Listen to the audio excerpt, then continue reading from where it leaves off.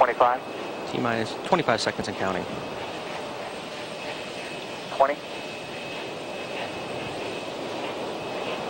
T-minus 15 seconds and counting. 10. 10 seconds. We have go for main engine start. 7, 6, 5, 4, 3, 2, 1. Booster ignition and liftoff of Shuttle Discovery. Combate Kudasai. Best of luck to the International Space Station's newest laboratory. Houston and Discovery, roll program. Roger, roll, Discovery. Houston now controlling the flight of Discovery, a man-made rising sun on behalf of Japan.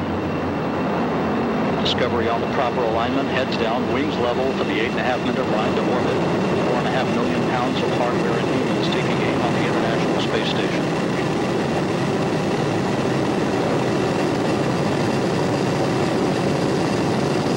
Seconds into the flight, the 3 liquid fuel main engines now throttling back to 72% of rated performance, going in the bucket, reducing the stress on the shuttle as it goes supersonic.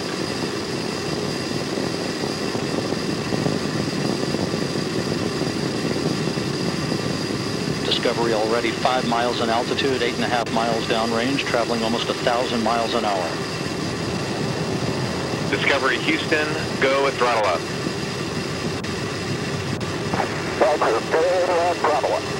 Throttle up call acknowledged by Commander Mark Kelly, joined on the flight deck by pilot Ken Ham, flight engineer Ron Guerin, and mission specialist Karen Nyberg. Down on the middeck are Mike Fossum, Aki Hoshide, and Greg Shamatov, heading for a half year on the International Space Station.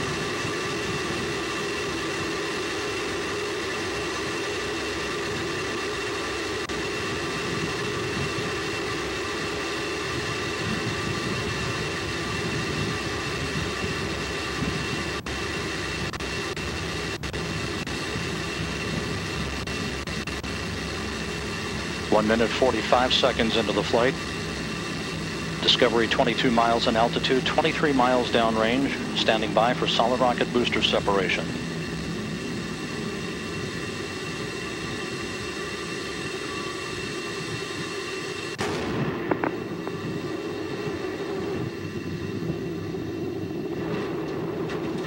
Copy staging. Booster officer confirms staging, a good solid rocket booster separation.